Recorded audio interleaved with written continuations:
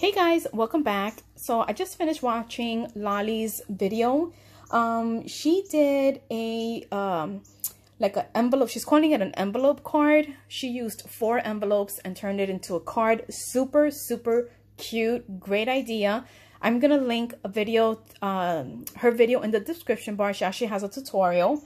I did mine with just 2 envelopes and I decided to use it as Flatmail. So you know that when you go to Michael's and you buy the hot buys, sometimes a lot of people can't find certain ones. So what I decided to do was take 1 sheet of all like these little cutouts, super cute, trim it, cut it, and add it to Flatmail. So this is what I made. Look how cute is this little milk carton. Okay, so it opens up like this.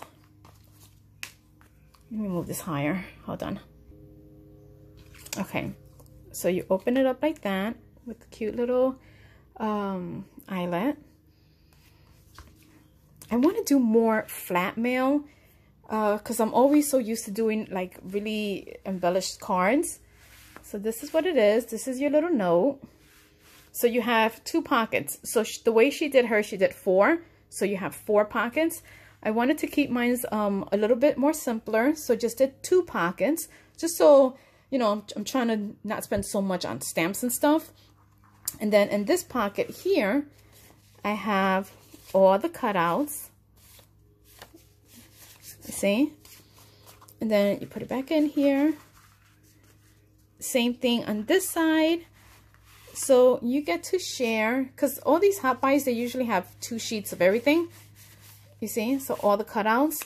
So what I now did is like I kept 1 sheet, and then 1 sheet I'm sharing with a crafty friend. And it looks like that. And then your little note, and you close it. Look how cute! And you close it, and then that's the back. And then you tie it all together, and you can do as many loops as you want, and boom. So now all I have to do is make an envelope for this envelope and mail it off.